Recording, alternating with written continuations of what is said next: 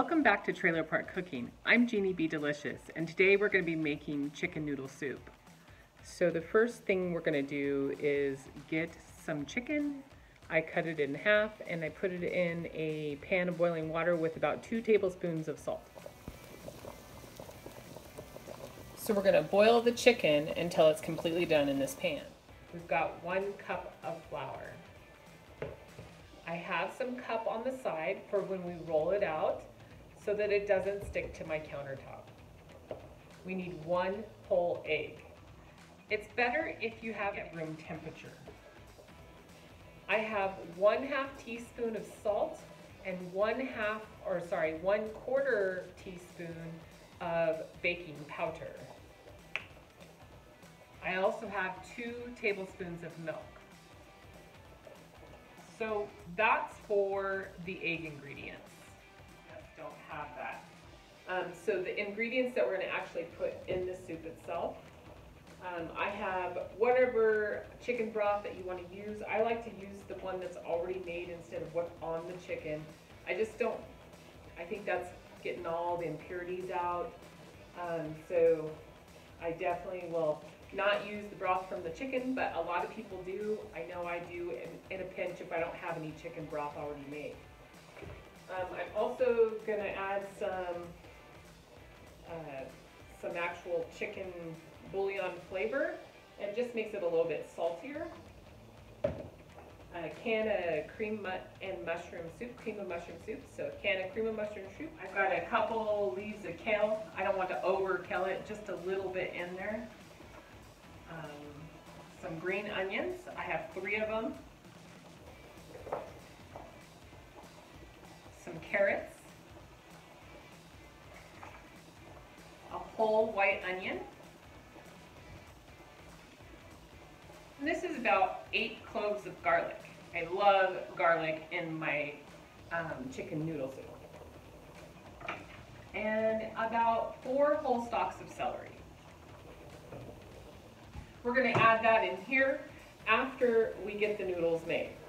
So let's get started on the noodles. All right, so the first thing that we want to do on the noodles is we have the flour in the bowl already. We're going to add your salt and baking powder.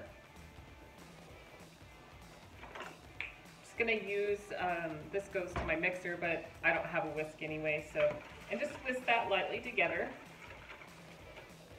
All right, and then in the center, you're going to create a little hole for your liquid ingredients.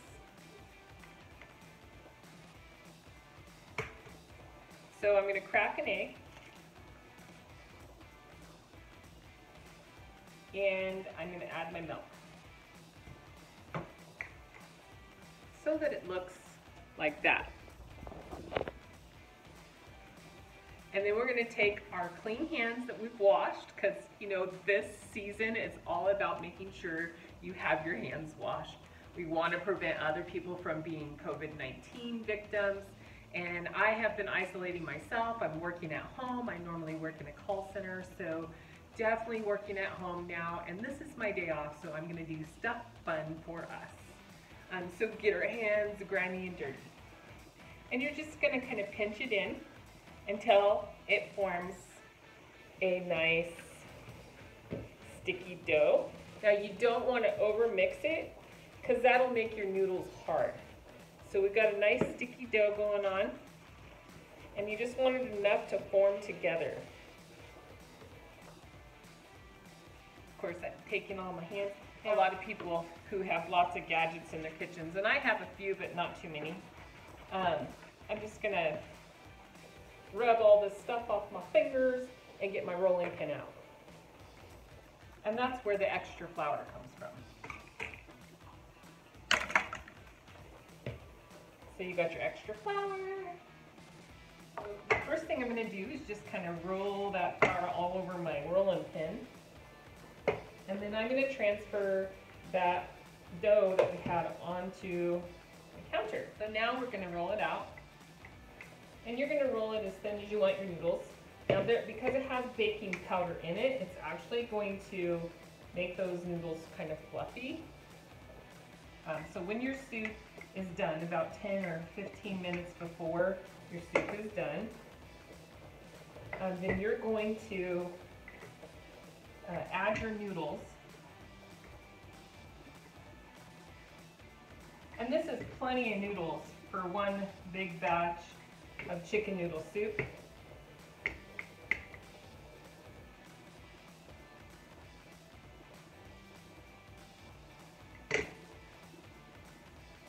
Starting to stick to my rolling pin, but that's okay. All right, and then I'm just gonna put a little flour over the top of it to cover any of those sticky spaces. And we just wanna make sure that it's free from the counter before we let it dry, because otherwise it's gonna be a problem later. All right, so 20 minutes is about enough time to cut up all your vegetables and put them in your pot, to put in your rice cooker or Instapot or a crock pot or a pan on the stove. So we'll just cut up all those vegetables.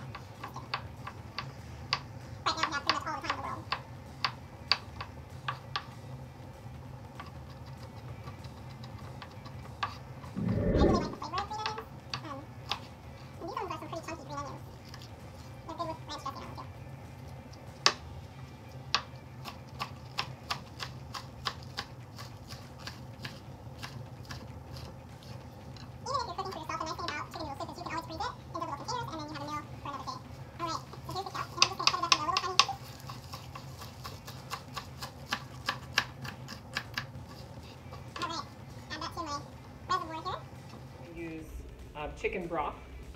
This one just so happens to be organic. It's not that I would always choose organic. I mean, I try to.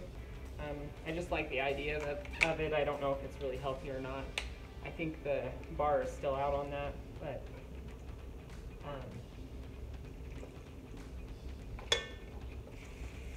I just add the whole container, because with the vegetables cooking down,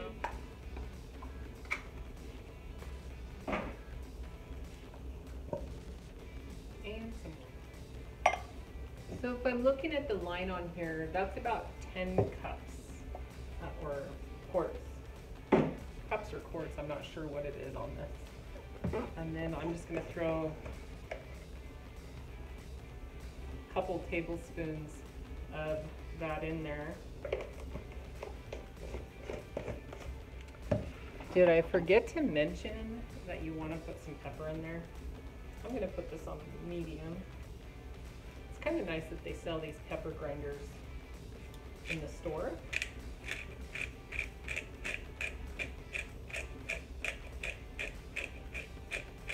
Just put as much pepper as you want in there.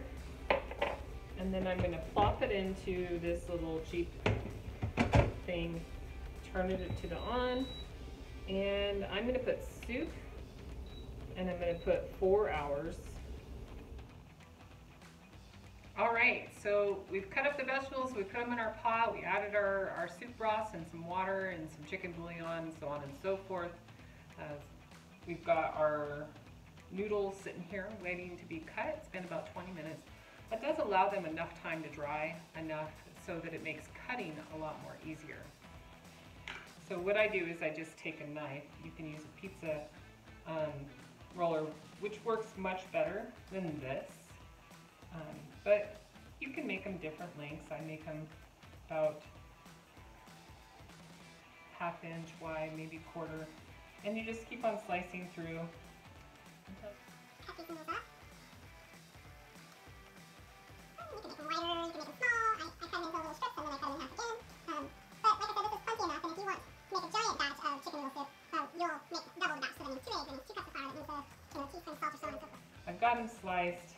I just go across, and then with the mixed flour, I just fluff them up a little bit because we're going to let them sit here until it's time to put them in our noodles.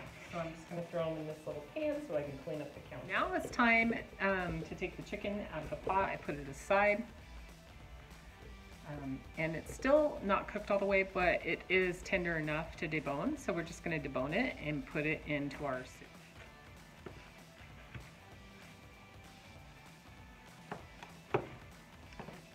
Now you can cook it till it's completely done, which is completely fine. And I just lost one of my earrings, which is fine.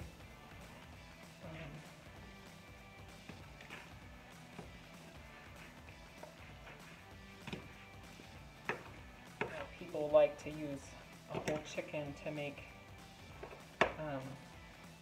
chicken noodle soup is because the bone broth that you get from cooking the bones whole. However, we've already got chicken broth that we purchased from the store, so we don't need it. All right, so we've got our chicken, and we're going to add it to our nifty pot. We're at that point where we can add our noodles to our soup, and in about 10 to 15 minutes, then it'll be ready to eat. So we've got our soup, the carrots are lovely, there's a nice little boil going on the soup, and we have our noodles here that have dried up a little bit, and we're just going to add those to the soup.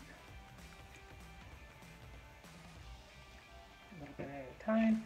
Now it's going to cool the soup down a little bit, but it'll come right back up to a boil, so it'll cook those noodles nice and evenly.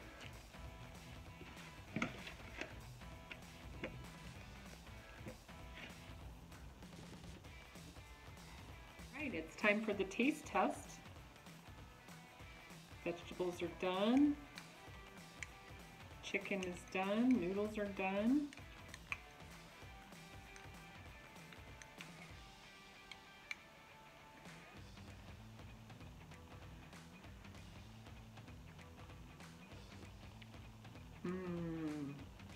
It's savory. Now if you want a little spice, you could always add some different peppers to it, or just add a little bit of your red pepper or something like this. This is such a satisfying meal, and it's very comforting when you're sick.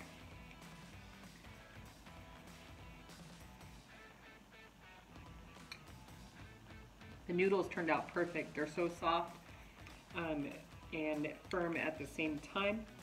They give it a nice consistency, plus that extra flour that was in it kind of thickened the broth up a little bit so that it's just really a very comforting meal. One of the best chicken noodle recipes that I've ever had is the one that I am presenting to you today. Again, join me next time for another great recipe on Genie B Delishus Trailer Park Cooking. Bye you all. Keep safe, wash your hands, stay together, work together, even if it has to be from home. Have a good day.